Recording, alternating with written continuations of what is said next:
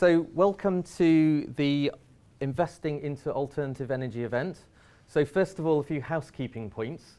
Can people please turn their mobile phones off? I want to say a very big thank you to Nex for hosting this event and for giving us this amazing room to work in. So before we start, I'll give you a little bit of an introduction to who I am, and then I'll introduce the panelists here, and hopefully we should have a really interesting discussion today. So just to give you a background, for those that don't know me, I'm David Scrivens. I'm a founder and director of the Amberside group of companies. So within Amberside, we are mainly three companies. One is an advisory practice that advise on debt and refinancing in the infrastructure and renewables arena. So we've done more than £5 billion worth of debt transactions.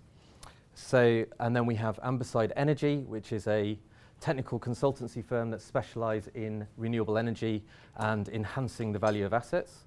And then we have another firm called Amberside Capital that help private investors invest into infrastructure and energy projects. So I don't want to say too much about myself. The panel here are much more interesting. So if I just quickly introduce, first of all, we've got Victor Hill, that should be known to most of you. Victor is one of the leading writers for Master Investor, so please make sure you read his blog.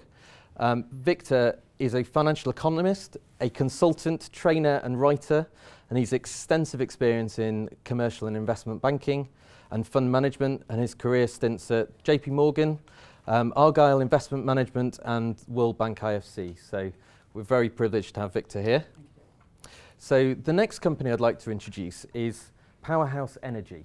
Now, Keith Allen of PowerHouse Energy is CEO, and never really a week goes past without plastics being in the news and the problem with waste plastics.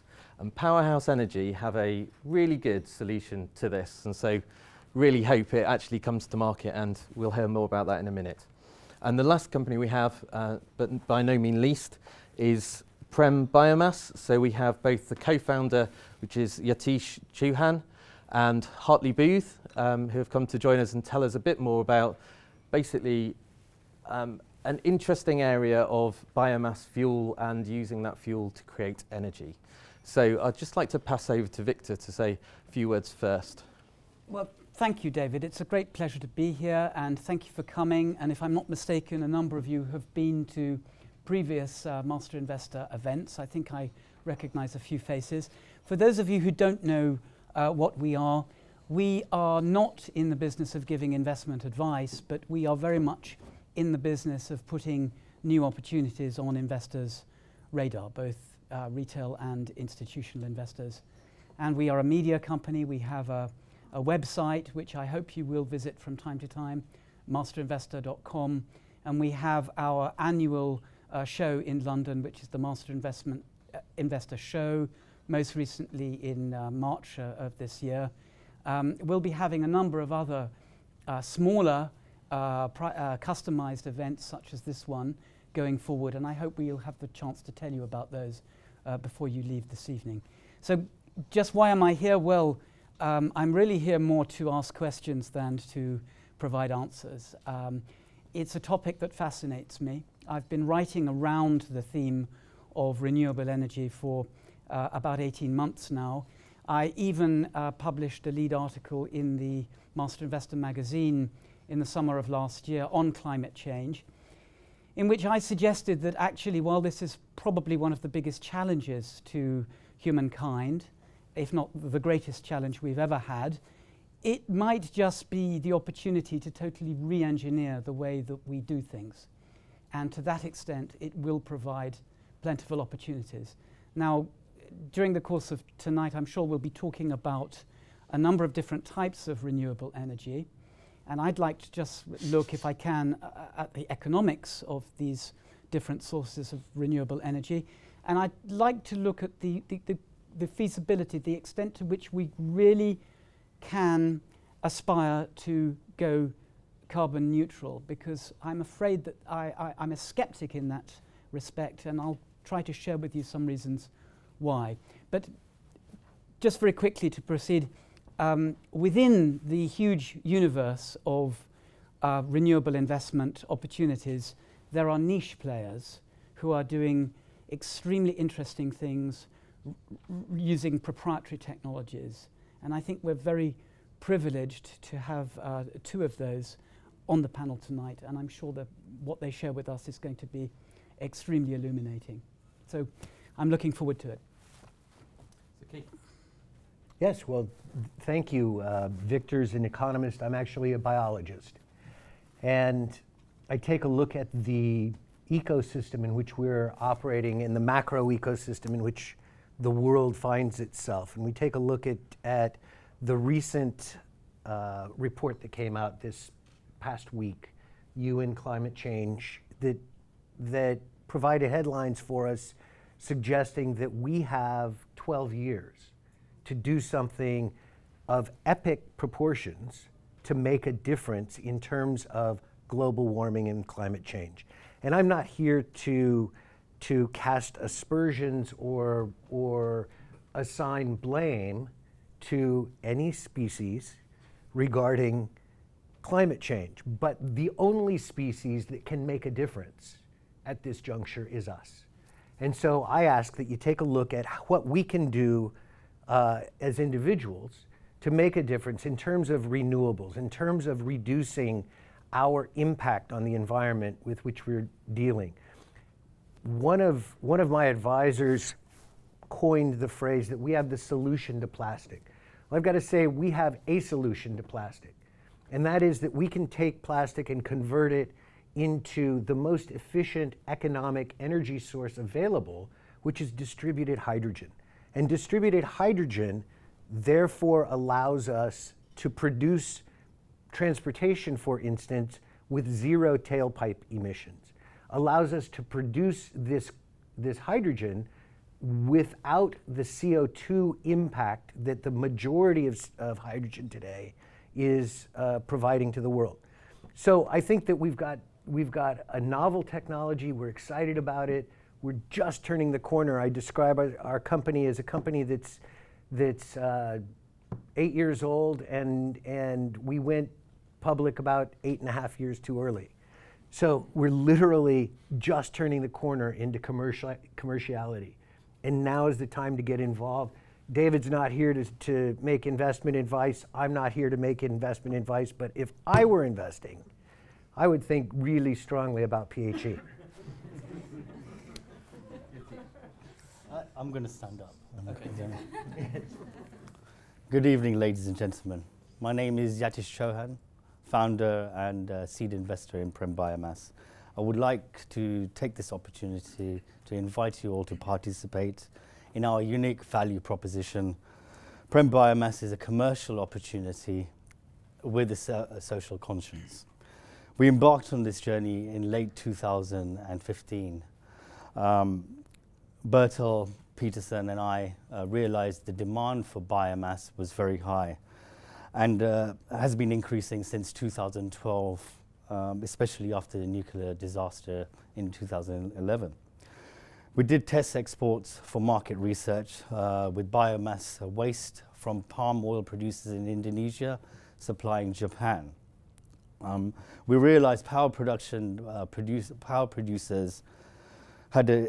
in Japan were looking for secure and reliable sources for feedstock. Prem Biomass business model aims to provide small-scale modular power plants driven by self-generating biomass feedstock to areas in developing world having an inadequate power supply. And Prem Biomass also has a positive environmental and social impact.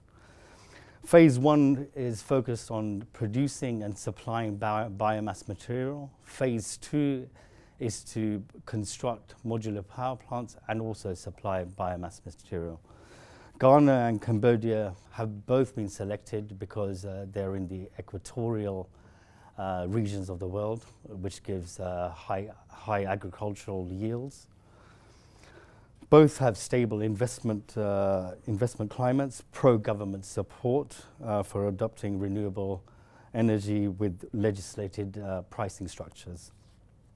We have secured arable land in Ghana, just under 7,000 hectares in total, and securing agricultural land and acacia tree plantations for harvesting in Cambodia. We have 3 parcels we're looking at the moment, just under 1,000 hectares. We have selected napier grass and acacia trees for biomass material. Acacia trees are accepted by power production units in Japan and Korea. Processing requirements are 3 to 4 centimeter chips with moisture content below 25%. Napier grass has a high calorific value, and in principle it can be used as a substitute for fossil fuels. It has high water use efficiency, high yield per unit, 400 tons per hectare per year. Napier grass has multiple of uses, from animal feed to biofuel pellets, and also the byproduct is cellulosic liquids. Demand for biomass is high and reliable supply is needed in the market, especially in Southeast Asia, with demand from South Korea and Japan. There has been exceptional growth in companies and the policies being placed to promote the industry. And Japan is a prime example of the demand following the shift to biomass after the nuclear disaster. Enviva, a leading exporter of wood chips and pellets from US to Japan, grew by 500% in the last 5 years. The long-term vision is to be among the global leaders in delivering biomass material and producing power in rural areas and off-grid. Prem Biomass, as I mentioned, is a unique value proposition for investors with projected revenue at 5 years, circa 120 million, with a gross profit margin of 30 to 40%. We have a pre-money valuation at the moment at 8 million. We're offering 25% equity for $2 million. To conclude, biomass is the source of sustainable energy, and we would like you to participate in our journey. Thank you very much. I'd like to pass it to Hartley. I'm here as the non-executive director to show you that we have a broader team. I'm Hartley Booth, and I've been proud to work with Yatish now for many years, nearly 11 years. And I can vouch for his integrity and his incredible application to detail, which is what we need in this particular field. I've been fortunate in being interested in the environment for most of my life. I was the environment advisor to British Prime Minister for 4 years, 10 Downing Street, and have watched with great interest how beside our garden at home, miscanthus is grown to 8 foot high, rather like the elephant grass here. And this elephant grass is used in Britain already now to power power stations that need this fuel. I also had experience of starting a small business with others, and it's now grown big over 30, 40 years. And so seeing a small business grow has been a great pleasure and something I can bring to the table. And I've also worked in the Foreign Office, where I was involved in a ministerial post, and particularly I took on a job as a trade envoy in Asia, where I had to help people with the bravery to go to difficult areas and encountered all sorts of difficulties. And I can see how Yatish and the team here may encounter the odd difficulty, but I've been there and know how to deal with corruption, know how to deal with all sorts of problems that people encounter in starting businesses in emerging countries. And so that's why I'm there to help. And finally, I'm there to be a lawyer. So I would be well, I'm a barrister actually, but still a lawyer. I'd be the Rottweiler to make sure that the corporate side of the company goes according to plan and investors' interests are safeguarded. I also want to introduce Bertil Peterson. He has an amazing career. He was from Sweden, got to Harvard in the United States, where he studied sustainable economics. And over 40 years, he's produced a very successful business in production systems. And he's in the who's who for international finance. And key to us at this point is the fact that he speaks very good Japanese. And he it was who produced our first contract that's going to be announced when we launch shortly. And that is that we've got a contract with a huge company in Japan for 5,000 tons per month for 10 years for our biomass product. And then finally, last but not least, in California at this time with Bertil is Jean Smith. She was, apart from giving apologies tonight, she was director for 25 years since 2003 of a senior banking corporate business, and her speciality was Covanta Holdings, which amazingly was waste to energy. So she's very much in our field, and we're very glad to have her. She took her company onto the New York Stock Exchange, and we're going to be, we hope, on the stock exchange here in Britain in 3 or 4 years. Thank you. Thank you. Do you want to add a bit of context? Well, thank you, David. Keith referred to the IPCC report, which I think you will all know came out on Monday. And in my personal view, that's a game changer. So let me tell you why.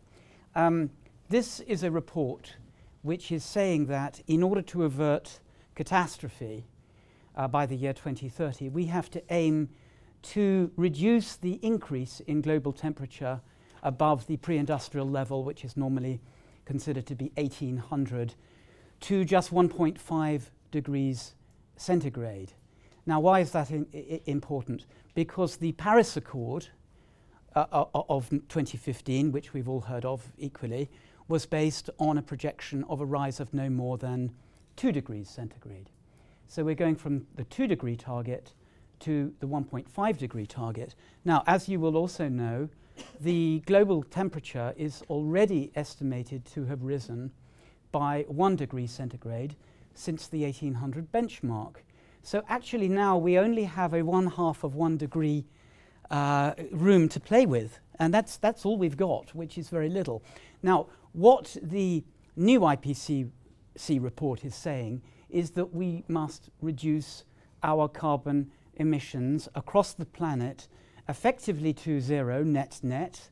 Of course, there will always be some emissions, but they could be countered by carbon capture, to zero by 2050. Now, I just have 2 comments on that, and I'd like to come back to both of these 2 distinguished panelists. First of all, when I got interested in this last year, I kind of asked around and I spoke to a few climate scientists, and I said, is there a text which actually explains, you know, the economics of renewable energy? And amazingly, there are no short of, there is an infinite number of academic papers, but is there one book which permits you to get your head around it?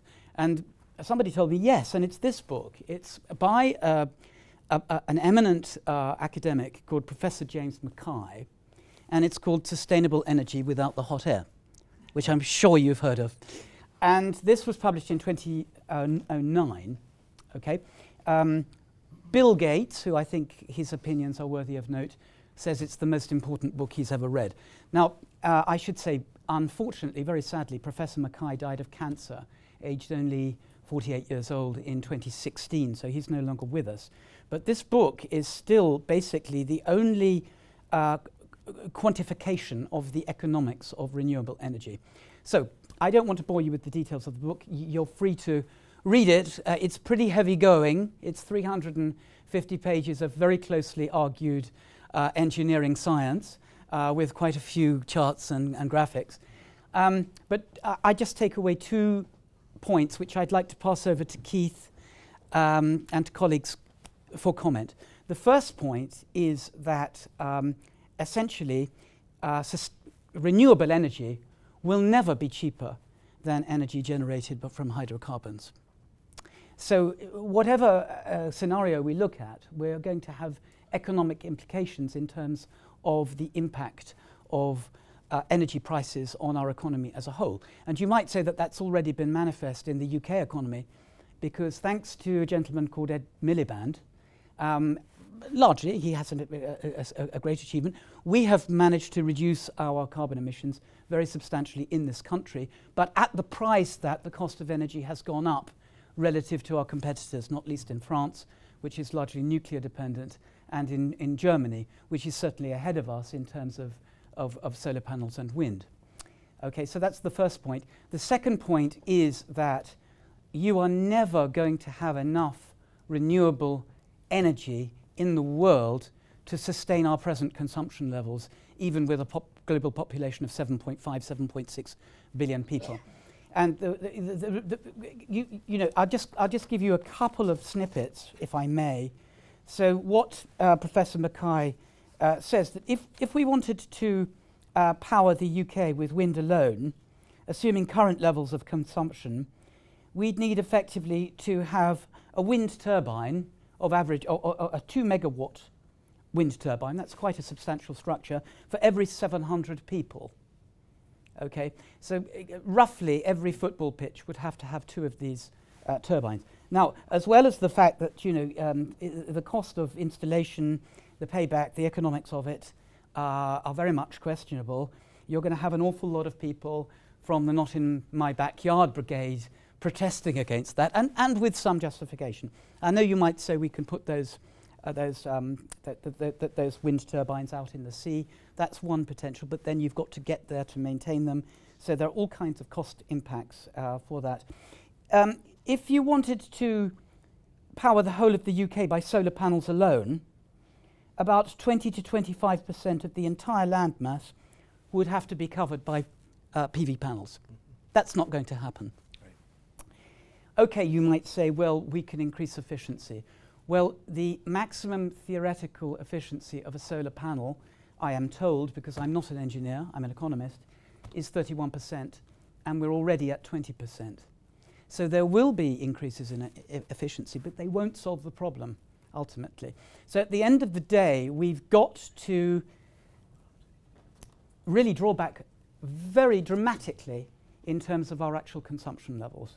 And since the report was published on Monday, we've had no end of people on television, experts so-called, telling us how we've got to go around on bicycles and we've all got to become vegan vegetarians and cancel our holidays and basically turn the heating off completely, etc., etc. You know, what they're telling us is that we've got to go back to pre-industrial levels of energy consumption. That's not going to happen. Okay, so before I hand this over to Keith and to Yatish, really, what do we take from this? Well, one thing is that it's very doubtful that we will ever go carbon neutral, certainly not by 2050. I mean, one thing you could do is to reduce the world population level, but, you know, how are you going to do that? Birth control, but, you know, there are moral issues here as well. That would probably be a major...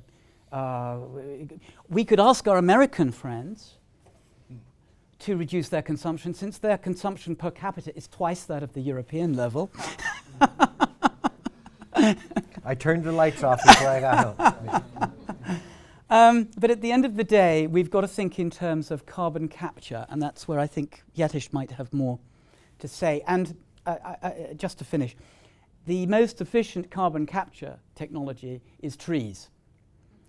Okay, there is massive deforestation going on in Brazil, in Indonesia and other tropical countries. That is a major issue that we must address as a matter of urgency, it seems to me, as well as rolling out PV solar arrays on prime agricultural land in the south of England, where I come from, which could be turned over to vineyards, may I say, in this lovely new weather that we're having. So carbon capture, and finally, we've got to think about strategies for adapting to a warmer world. You might say that's defeatism, but there are huge advances in like flood protection technology and so forth. But these are things we've got to really get our heads around. So it's not, this is a battle that we have to fight on many different fronts, of which one is renewable energy, solar, wind, tidal power and so forth. There are also these niche technologies which are going to help us to reduce waste and to help us in our aim to recycle all this plastic that's going into the ocean. And there are also the biomass route as well. So I just give you a few ideas to pass over to you guys to see how you might work with them. It's like an MMA fight here this evening. You know, I've got to say, for those of you who are expecting a light evening discussion, I'm somewhat in awe of Victor's analysis of truly the crisis that we're facing. And it is not an overstatement to say that we're in fact facing a crisis. And the sooner we wake up to that, the sooner we can start taking steps to do something about it. The possibility of the world becoming carbon neutral by 2050, I can't tell you what the odds are of that. I can tell you that if there is massive adoption of nuclear energy, then you might have a chance of having some kind of impact there. But there are more than generational issues to deal with in terms of nuclear energy. Victor mentioned Bill Gates. Bill Gates is one of the largest investors in nuclear energy. I don't consider nuclear energy to be a renewable source or an alternative source of energy because there are still substantive long-term, like lifetimes, generations terms, safety issues associated with parts of that. So it's got to be part of the ecosystem. And I started my presentation or my introduction by saying I'm a biologist. I do look at this as we're dealing with an ecosystem and each part has to do its share. Now, one of the things that our technology allows us to do is to extract energy from the 8 billion tons of plastic that's been created since 1950. Now, I didn't realize until one of my colleagues was telling me earlier today that plastic was originally created to save elephants. We didn't know why plastic, we don't think about, why do we even have plastic? Well, it's because they were making billiard balls and they were killing elephants. And a man put out a 10,000 pound, this was in 1840 or something of that nature, 10,000 pound award saying, if you create something that allows us to make fake billiard balls, then I'll give you 10,000 pounds. Now that sounds wonderful, but then there are these unintended consequences that we now face, which is that every bit almost of that 8 billion tons of plastic that's been generated still exists on this planet. And unfortunately, it's degrading, it's being abraded, it's moving into our marine ecosystems, it's moving into our ecosystems inland, throughout the forest, throughout the world. It's starting to cause choke points in rivers. It's causing massive flooding. It's causing, there are substantive negative consequences with the mismanagement of plastic. I am not in a war against plastic. I am in a war against the mismanagement of plastic.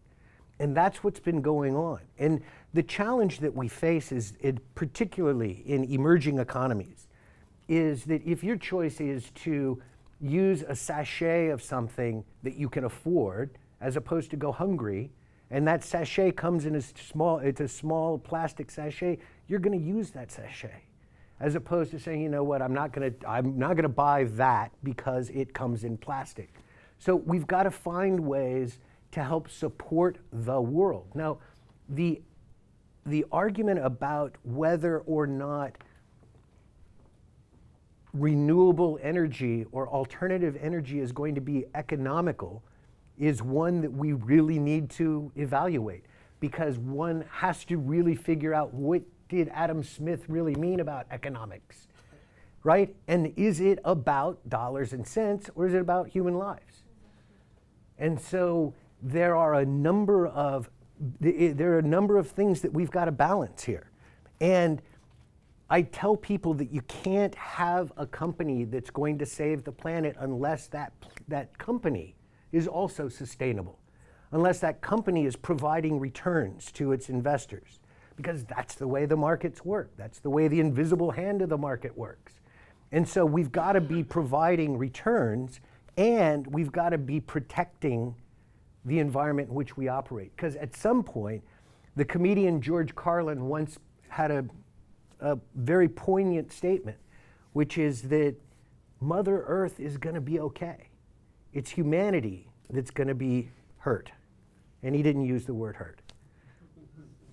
So well, I just want to just interject to this point, and I'll bring back to you. I mean, one of the key things here is we're talking about very evangelistic points from Victor here about what we need to do as a whole, but actually we can bring it in a little bit about what we as an investor group can do for impact investing, and that meaning that we're investing in things that make a real difference, but we make a return at the same time. And it's one of those things that is the new topic, I think, of where we, as private investors should be putting our money for actually, we're making a proper return on this money, but at the same time that money is doing good. So we need to just be a bit more careful about where we're going.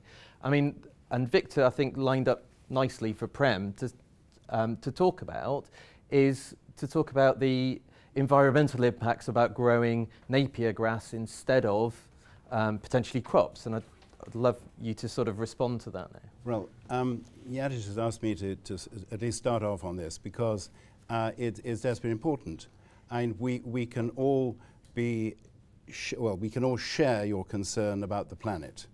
And indeed, there are professors like Professor Farrelly in Rome who says that if you can only harness one tide of the world, you have solved several times over the world's power problem.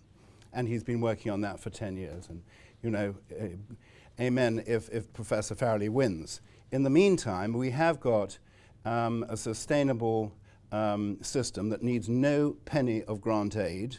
No, you say that this biomass stuff needs grant aid. Not at all. It can make a 35% profit, which is in our business plan, and we aim to do that. But not only that, we wish to give back. We have a social conscience. For each one of our small power stations, we're going to put a school, and we're going to have a give back mentality in whatever we do. So it's sustainable to the community as well as to the power system and to the investors who will get money. And I just wanted to say that when Yatish is going to finish this, but when we do look at the planet, it is a jigsaw puzzle of measures and initiatives such as Prem Biomass. We know we can do it, we know we can do it at a profit, and we do not need grant aid.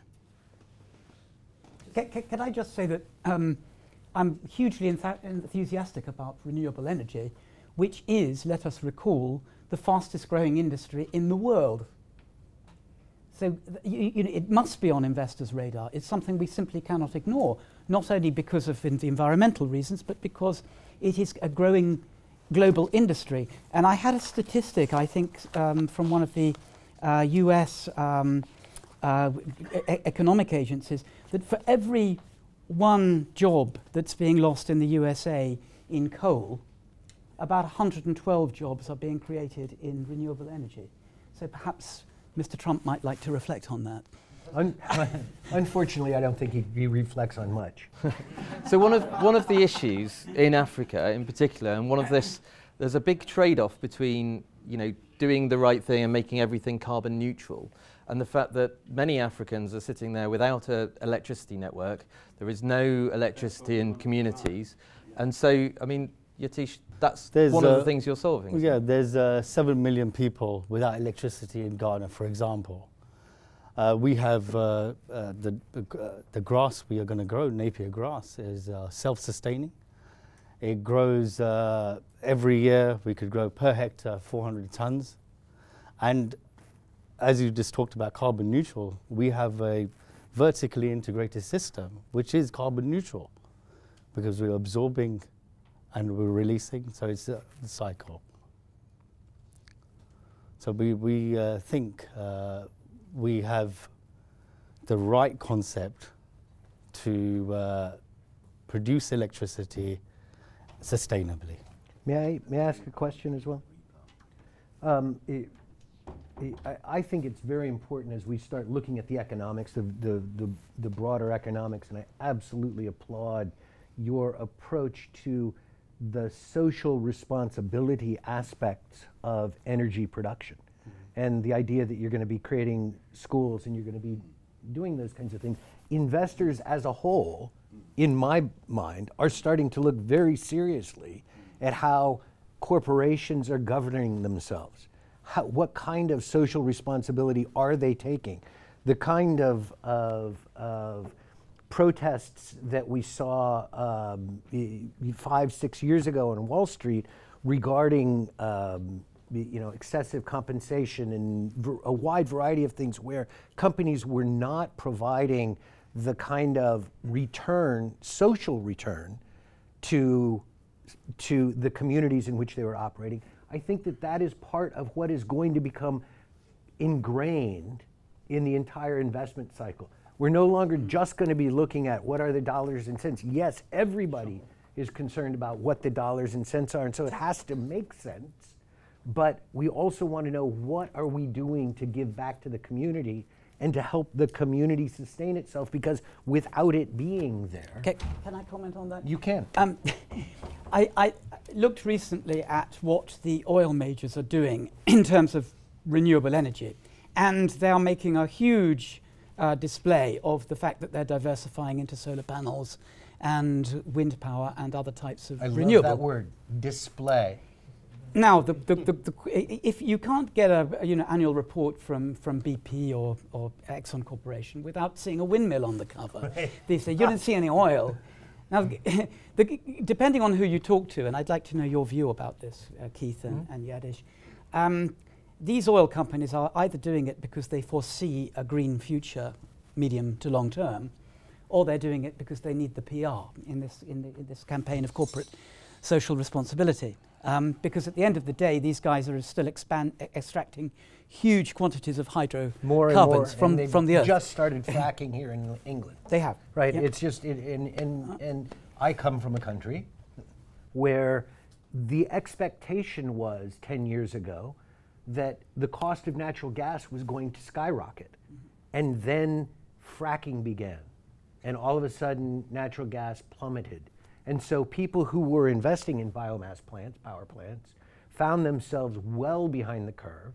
I happen to be living in a city that invested in a 102 megawatt biomass plant, Gainesville, Florida, where the University of Florida exists. And they literally just last year had to purchase their way out of a 30-year power purchase agreement that was 40% higher than if they retrofitted a coal-fired power station with natural gas. So I think that we're starting to see, we're definitely seeing the big oil companies making a display, but they're making a display for the reasons, and perhaps I'm a little bit too cynical, but I believe that they're making money. Right? Their job, their principal job, is to continue to make money. And their job isn't to make money 100 years from now, it's to make money next quarter. Right? And so until we start taking, again, kind of a generational approach, which is going to be a shift in how we observe and how we absorb and how we engage with corporate governance and corporate directions, and we stop saying, look, next quarter's profits are the most important thing, then we're going to still see companies having to focus on things like, let's extract as much damn oil out of the tundra as we can, as opposed to let's invest in additional renewables, additional biomass, additional options, and other technologies that allow us to decarbonize the planet. Until all the carbon is gone, somebody is going to try to extract it. Well, and as the oil price goes up, so the incentive to extract it becomes greater. Yeah, right. I mean, the oil companies are not the only hypocrites around. Oh, my goodness. Yeah. I was in a beautiful country 2 months ago. I was in New Zealand, and they were explaining to me they are the first country which is on the threshold of becoming carbon neutral. And I said, well, what about your coal mines?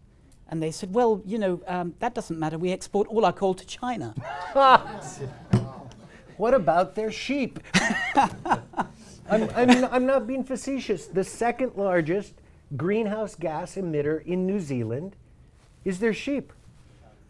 Right? We don't think about that. The fact is that mammals, particularly cows and sheep, excrete Methane. methane, which is far more damaging as a greenhouse gas. And so it's wonderful. It's like we've created so much land for these sheep to graze. And isn't it beautiful? Yes, it is. But you're right. The oil companies are not the only hypocrites. And the fact is that we're all faced, again, it's a balancing act. It's a juggling act. It's like, how do you provide the greatest good for the largest number of people and still serve your shareholders, still provide that extra percentage that allows you to outcompete the other people that are competing for that same scarce resource. So it's not as simple as just beating your chest and saying, go environment, right? Because we all want our pensions to grow. We all want to make sure that we're invested in something that's going to help us expand our lives, help our children, help our grandchildren. And so we're going to look at all of those things. Well, I mean, if we all became vegans, what's going to happen to those fine dairy farmers? You know, Yes, right. Someone's got a Absolutely. plan for that. Yes, I agree. So should we, Yatish, do you want to say anything on that subject? I before we believe move we on? have. I think Keith has said everything that we need. So, just, I'm I think gobsmacked here. if we bring it back in a little bit. Yeah, I just wanted to make one point. I think we have a very good proposition with Prem Biomass. We grow grass and produce electricity, self-sustaining and carbon neutral. You can't get better than that. Win-win. And also harvesting trees in Cambodia. We will be growing trees again too. Yep. So which Agreed. captures the I mean, carbon. the only issue, if I may say so, Yatish, and I'm kind of playing devil's advocate here, is that for every hectare of Napier grass that you're growing, you're taking a hectare of corn out of production. Not necessarily. No. No. I think that's the wrong No, statement. no, that's not right. But Okay. it's certainly Well, an argument. tell us. It is, yeah. Tell us. The fact is, in Ghana and in many of these places, first of all, in Cambodia, the trees are there already, and so we're just harvesting what is there as a crop already. But in many of these areas, it has not yet been used. I mean, if you're possibly very keen on birds, well, you know, we may be taking some of the forest away, and there is an argument there. But if we're talking about energy, we are using land and developing Africa, we hope, which is the most underdeveloped area of the world. We are looking at places that are going to produce 4 crops a year. And so let's help Africa, help ourselves, help the world, and get the bio-circle of beneficial results, including replanting trees, replanting whatever we put in, and just make it a good circle. Yeah, the virtuous circle is clearly something that we've got to look at. But it's from a devil's advocate standpoint, the challenge that one faces in producing additional energy for a new generation of population that's going to continue to grow, and their economy will expand and they will continue to consume. Well, we happen to operate in one of the fastest growing resources in the world. It may grow faster than Napier grass. It's called waste, right? And so we're dealing with a problem that is massive, and so this virtuous circle, unfortunately, contributes to it. And so as we bring people up, as we provide opportunities, we've got to provide investment in technology. You're going to do it. We're going to do our part for sure. We're going to need every solution we can find to help solve this over the long term. But as much as there is a virtuous circle, there is also a vicious circle that we've got to be aware of, and be aware again of the trade-offs and what are the balances that we're facing. So should we, I mean, we've talked a lot about some of the bigger picture stuff. No, and I he think, has. well, true. Your pitch at the start about what you do, I think there were some really interesting points in there that would be nice to, before I throw out to the audience for some questions, some things I'd just like to pick up that you said that would be interesting. So your technology, as far as I understand it, turns plastic into hydrogen. Now, I'm not a chemist, but I think there's a lot more chemicals within plastic than there is, just hydrogen. So Indeed. What about all those other bits, and what does your technology do there? The fact is there's not, and Yatish could well argue with me, but there's not a silver bullet. There simply is not a silver bullet when you're creating energy. The fact is that our process is as virtuous a circle as one can create as it relates to plastic, as it relates to high calorific petrochemical wastes, things like end-of-life tires. So you look at things that that are actually long-chain hydrocarbons, and our thermal conversion chamber allows us to effectively break those molecular bonds and reconstitute those molecules into an energy source. So we're able to extract 50% of this ecosynthesis gas that we produce. We're able to extract that as pure hydrogen. That's road quality fuel. That is something that allows us to divert diesel. For every gallon of diesel that we can divert, we're diverting 23.8 pounds of CO2 that's going into the air. Right? There were 16 billion road miles of HGV use in the UK in 2014, which was the most recent study I could find in terms of HGV road use. These guys are getting 12 miles to the gallon. Right? So it is a massive CO2 footprint. So all of a sudden, if we're taking an existing pollutant, which is plastic, and the vast majority of plastic is not recycled. I don't care what processes we have in place. We're not seeing 100% compliance with recycling anywhere on this planet, and we're certainly not seeing it in developing countries. And we're, in fact, not seeing it here in the UK. So the UK is still producing 51% of its energy from fossil fuels. And so it's not all going to be alternative energy at this juncture, but we've got this plastic crisis. And unfortunately, we don't even know what the end result of this crisis means. We don't know what this plastic is actually doing to the coral reefs, to the continued warming of the oceans, which seem to perpetuate things like the hurricane that just hit my former home state of Florida yesterday. The climate change that we're facing because of these kind of unforeseen consequences, we don't know the answers. We don't know what chemicals are in our food chain at this juncture. What we do know is that we can take any plastic and effectively recycle it into a viable form of energy, electricity and hydrogen. And that hydrogen can displace fossil fuels, can displace diesel, can allow us to create zero tailpipe emissions, and do it in a distributed manner that allows us to inexpensively power industrial transport. We can produce and sell hydrogen at a price that is on par with diesel and petrol today. So Keith, just yes. to stop you there, because you're okay. You've talked about the hydrogen and Yes.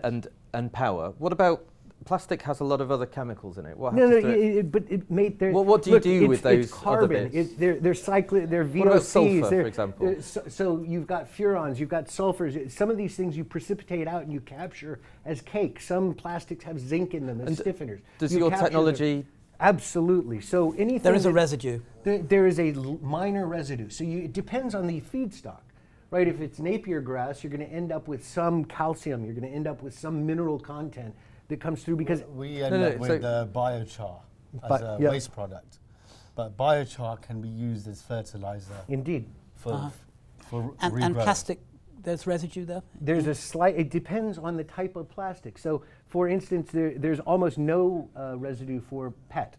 But what minor amounts of residue there would be non-leachable carbon.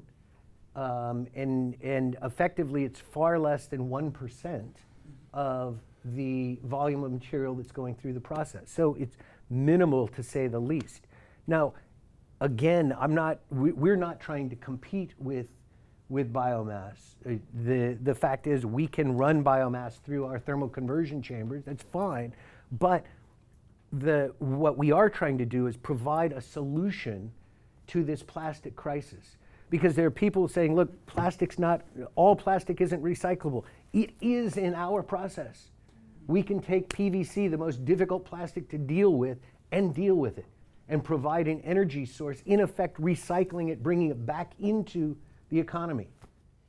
Could I just ask, Keith, in terms of the hydrogen that's captured, how do you propose to utilize that? I mean, hydrogen vehicles are out of the question yet. because the canisters that hold that hydrogen would have to be extremely heavy, would they not? So it's not going to power cars. What would you use it for? So I've got to challenge you on that, Victor. It will indeed power cars. So Toyota has made a commitment to have 40,000 Toyota Mirais by 2022 operating in Japan. Because you compress it. Because you're compressing the hydrogen, you're putting it in a carbon fiber container that is actually lightweight. But the challenge with hydrogen, if you see an HGV going down the motorway with canisters of hydrogen in it, you see a 40,000 pound vehicle going down the road carrying 750 kilos of hydrogen.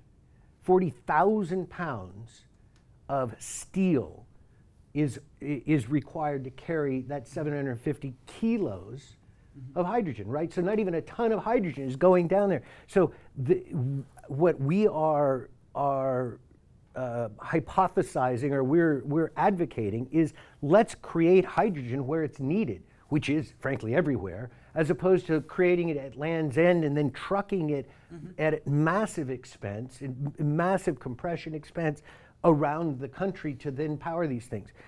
Our belief is that industrial transport is going to be leading the way in terms of the hydrogen economy. Ultimately, if one looks at power throughout England, and one can look at, I think, the H21 study that Dan Sadler and his team did out of Leeds, of all of the power that's created, the biggest power user in the UK is heat. And so what are you going to do to create heat? Well, we can inject hydrogen into the pipelines, into the gas pipelines. But ultimately, one of the things that you brought up earlier is how to bring hydrogen back into the full circle is going to require the complete embracing of a carbon capture technology, CCS, that allows us to engage in large-scale carbon creation. In the meantime, our silver bullet is that we can create hydrogen where it's needed. We can create it at a distribution center where you've got trucks going out during the day with products, they're coming back with waste in the evening, plastic waste, packaging, etc., and we can convert that overnight into hydrogen to fuel them. We can do that for buses. We can do that for council fleets. So there's a variety of ways to do that, and it helps solve this plastic problem. Now, the plastic problem, and I could go on, I think you can go on for quite a long time, actually. I can, yeah, sorry. So, yes. I think what you're also saying is you can do it on a relatively small scale, so you can put these things around the place in a very succinct manner there. So, just going to Prem Biomass, just from what you said earlier and about your strategy, I got half of the strategy being that you're producing sort of wood chip and these pellets from the Napier glass to supply energy companies, but you're also looking at doing microgrid generation yourself. How does that balance of a conflict of interest between one customer that's going to think that you're competing in its same territory? There is no conflict at all. We're looking at rural areas, And we believe this is going to be a rural revolution for electricity supply. As I mentioned, in Ghana, there's 7 million people in rural villages that do not have electricity. So growing grass, Napier grass, and having a modular unit, maybe 1 megawatt or 2 megawatts, will supply quite a large population in rural areas. Thousands of homes. Thousands of homes. Yes. At that size, Yes. absolutely. Yeah. Yep. And also, we're also considering how we're going to get it to the people. We have the energy storage units that we could use, which charge up in the modular power plants, and the people come and charge, and they take it away with them to power their houses. So there's all these advantages that we think with our concept. It's a benefit to people. And you told me earlier you were something like 4 months away from turning this concept into actual cash. As soon as we raise our first tranche, which is 2 million, we'll be 4 to 6 months away from operation. So I'm now going to put my financier's hat on and sort of just drill into a little bit on that one. So you're looking at 2 million now, and you're saying it's 25% of the company. Mm-hmm. You've got ambitious plans to grow, so I'm presuming that's not enough money for your plans. Well, how much are you looking to raise in total? In total, it's 10 million. So in the next 8 to 9 months, we'll be doing another raise of 8 million for the second tranche. So basically a tranche now, $2 million, and then 8 million in sort of almost 12 months' time. That's a right. bit earlier. Yeah. And what do you think the relative valuation at that second tranche would be? So the valuation is 8 million at the moment. The Yep. second tranche valuation would be in the region of 25 to 30 million. Okay, so you're thinking a real good uplift for those That's initial right, yes. investors. Okay. So I think at this point, it's probably a good idea that we've talked enough and asked questions. Is there anyone in the audience? Hi, my name is Sami and I'm from Nigeria, which is close to Ghana. Yes. So one question for Pete, from an economic perspective, what would you do when the world runs out of plastic? What would your company do? And from a social perspective, I mean, the more you grow in Ghana, the more land you need, which would take away, we would have even be talking about not having corn, we'll be having none, no food at all at that point. So that's on one part. Then on the other part, the gentleman mentioned that trees are actually good for carbon capture, but you're cutting down trees to use them for your solution. Growing them again. How long does it take to grow the trees back? Shall I answer? Carry on. So both questions of the land Yeah. issue in Ghana. Go on. And Well, trees. I mean, you can grow, I've grown an arboretum in Norfolk. You can grow a very good arboretum in 12 years. It depends what you grow. And in fact, the trees that we are growing, acacia trees, you can get a crop out of them in about 10 years. And so that's a recyclable crop. And we have looked at the food requirements, which you raised, and there is no food shortage, nor predictable food shortage in any of the areas that we're going. But we will certainly, as part of our community social work, we'll make sure that there is no shortage of food. how would you do that? If necessary, we will return some of our land for ordinary agriculture. You know, we have to be responsible. We also are interested in doing local hospitals and so on. It is the holistic community support that we want to give something to them. They're going to clearly give something to us. It's a two-way street. Okay. I'll accept that for now. Okay. Okay. Okay. Sonny, can I answer the world's not going to run out of plastic? I'm sorry. You know, there's 8 billion tons of it that in our small modular facilities operate on 8,000 tons a year, right? 8 billion tons of existing plastic. Next year, 300 million tons of virgin plastic is going to be created. The oil companies are going to continue to support plastic.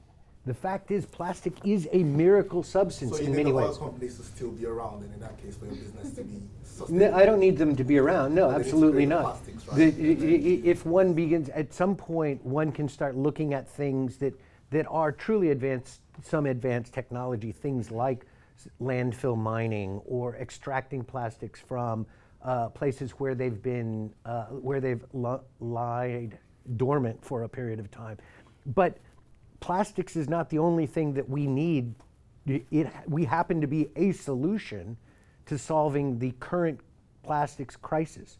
But just to give you an order of magnitude, 300 million tons of plastic, virgin plastic, that will be created next year is equivalent to the mass of every man, woman, and child on this planet.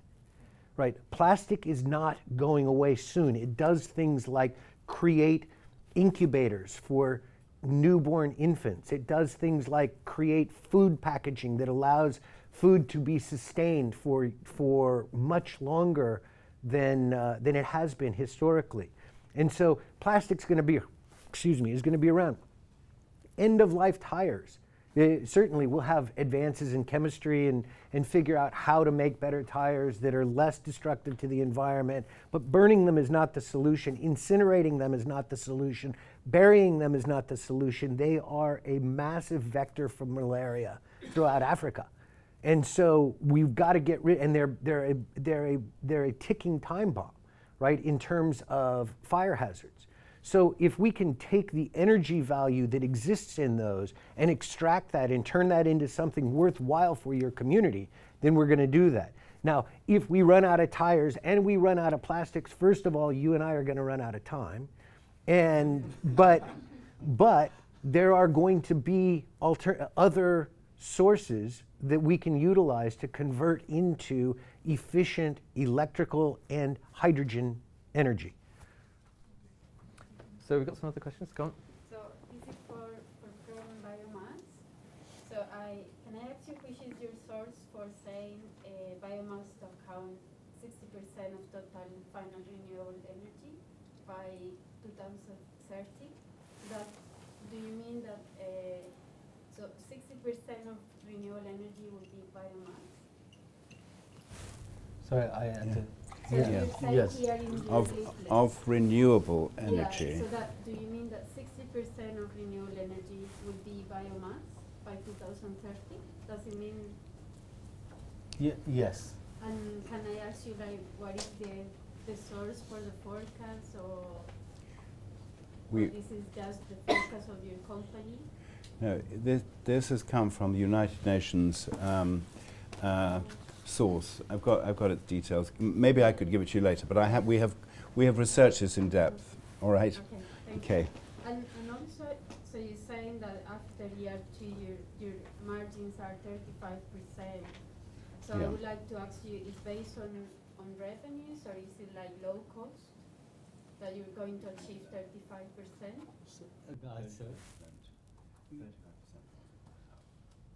It's on revenue. Revenue. Yes. And is Do you that, need- that's do you need- EBITDA, presumably? Do you is it? need to have that broken down? No, I'm just curious because like normally like renewable energy, like I was reading, is between, I don't know if is between 6% and 8% at the moment, and also some companies might generate like 19%, but that's like a geothermal. So I find 35%. I'm just curious. That's the reason why we've got good margins is because of low entry cost in Cambodia, and the prices that are being paid by the end buyer are a premium for the wood chips and wood pellets.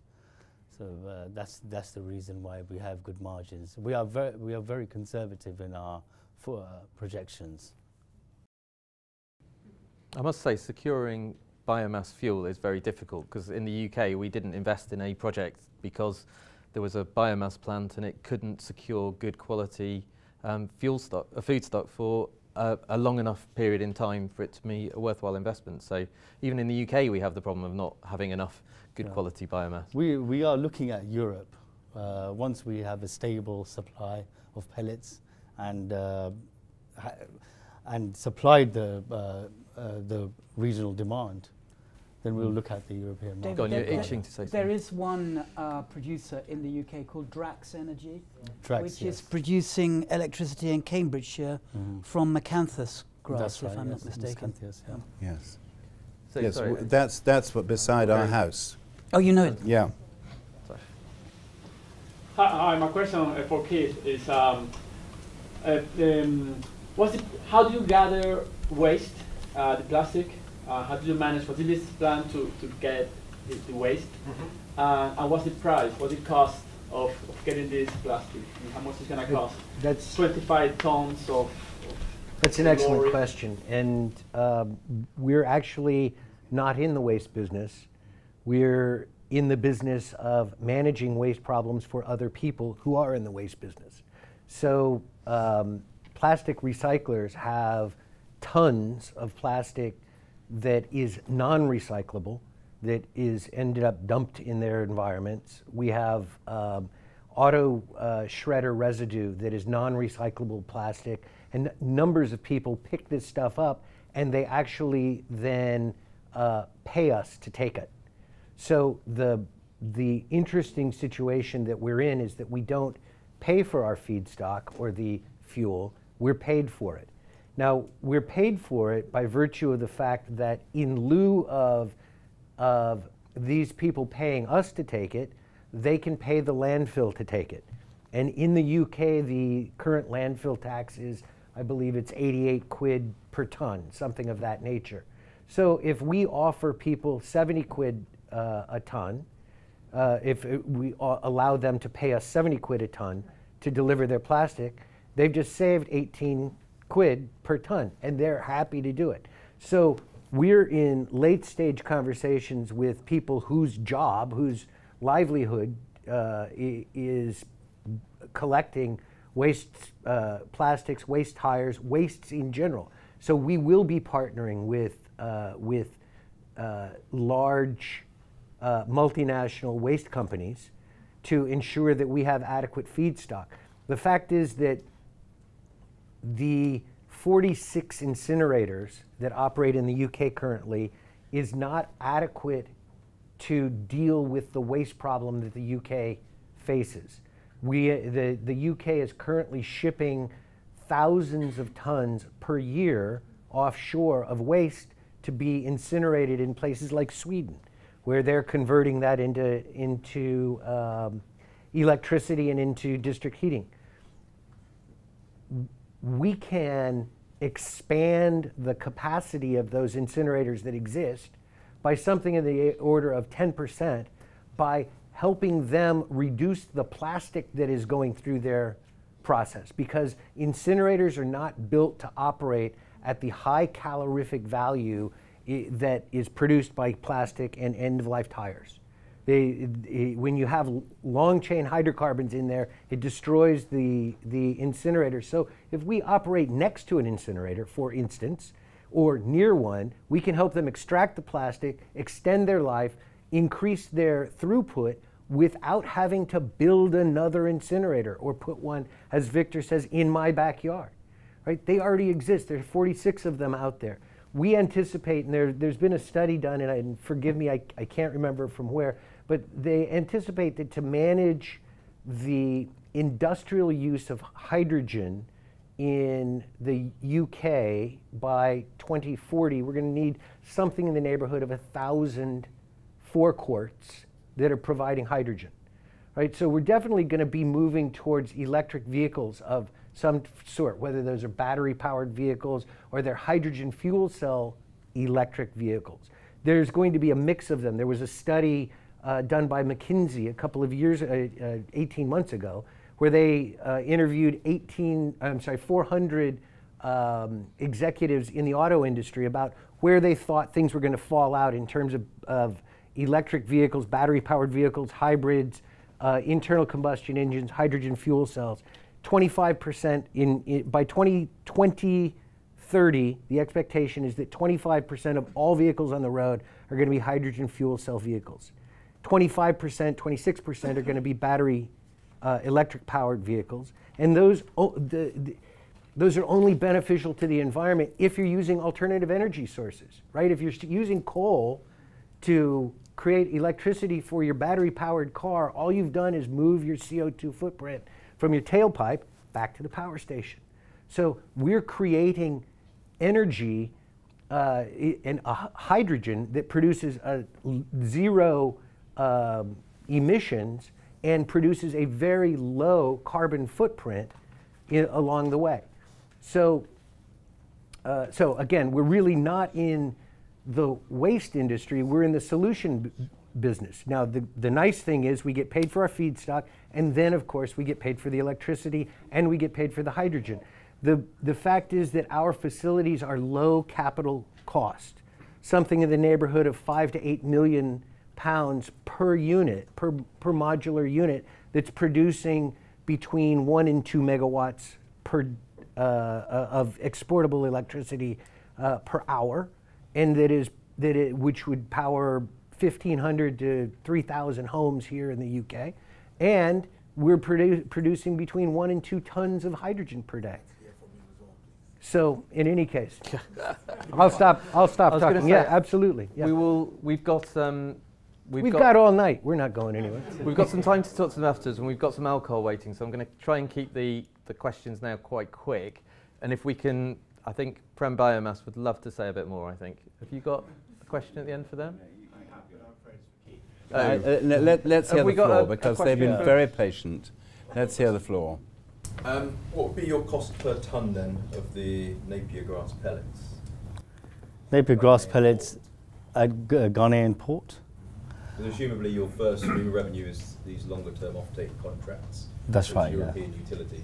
So we're looking at a price between $30 and $40 per tonne of Napier grass pellet at port. We'll be selling at around $80 to $90 per tonne.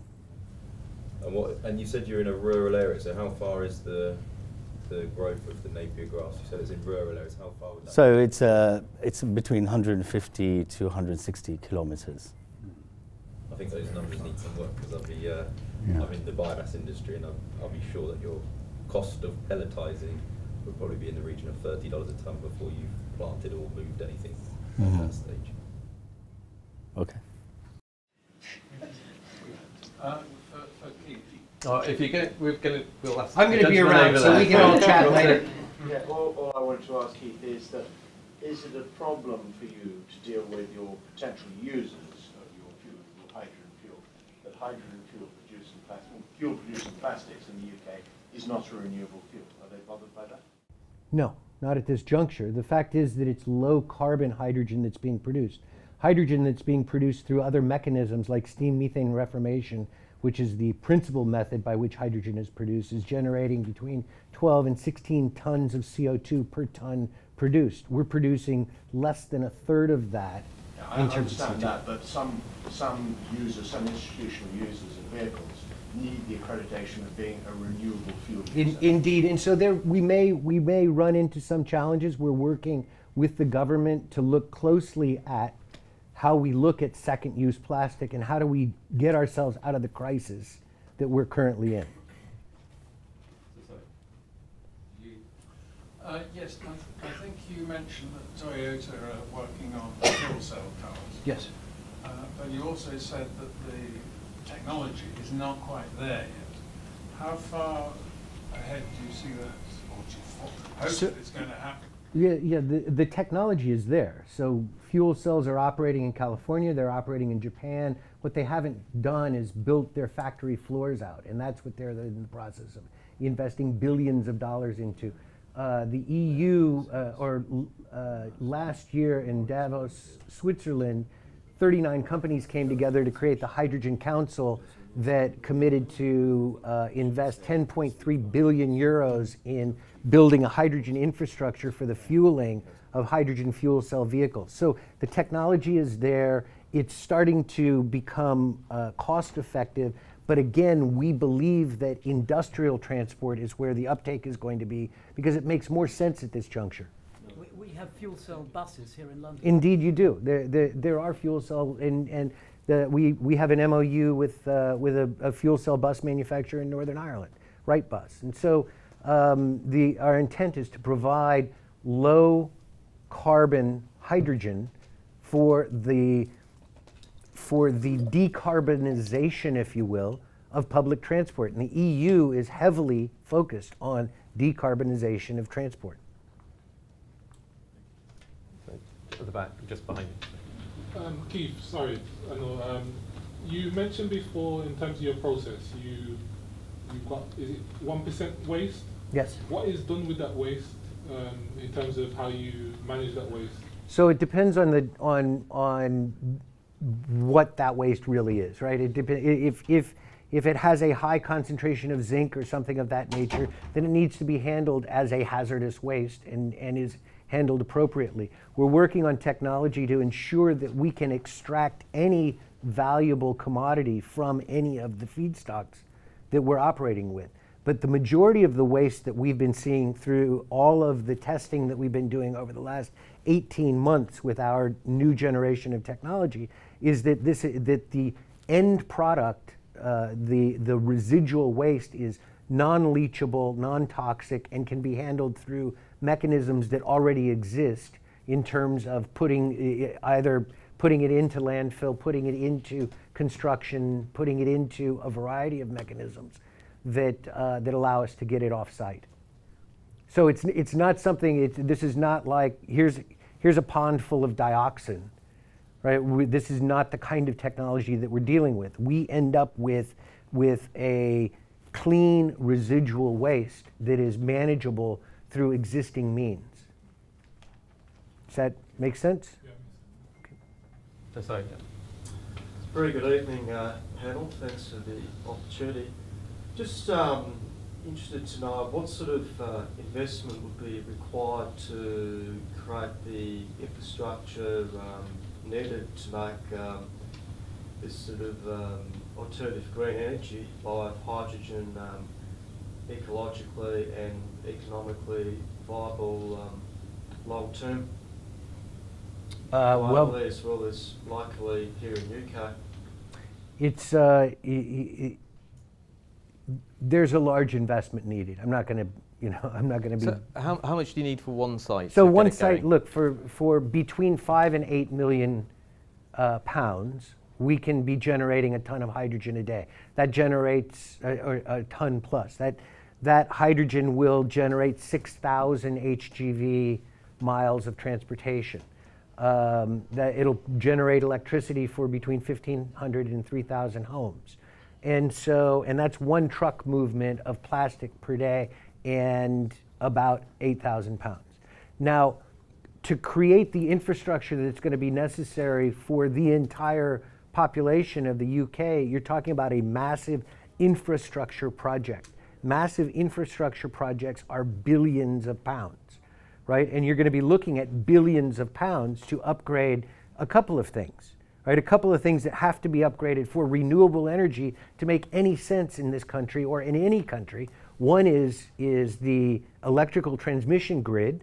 If you're going to be exporting or importing wind power from offshore and bringing it down from Scotland, then you've got to have a grid that's going to handle it. You've got to have a grid that extends into rural areas where people want to power their cars. The same is true with the gas grid. The national gas grid has to be upgraded. Hydrogen embrittles steel, and so you can only put hydrogen through steel pipes for a period of time before it is too brittle for that hydrogen to be contained. So you have to upgrade the pipe system. So there is a massive project in front of us. In the meantime, we're happy to create a hydrogen fueling station for a fleet of 30 trucks and power them and take that CO2 component out of the atmosphere. Because as I had said earlier, there's not a silver bullet. We all have to do our piece, and all of those pieces have to add up to finally solving the problem. So that is a good point. I think doing everything in little bits and doing every little thing that we do helps. And the more little things that we do at 8 million pounds at a time will make a difference. So the more of these that go on, and instead of needing to necessarily do the massive scale, if lots and lots of people do these small scale projects, that will make a difference. So I think it's time to wrap up now. I think we've had a really good, interesting discussion, and I want to thank all the panelists for being here. Thank you again to Next for hosting the event for us. And I believe there are time to chat to all of us again in the other room, and there's some nice alcohol for us all. Thank you all.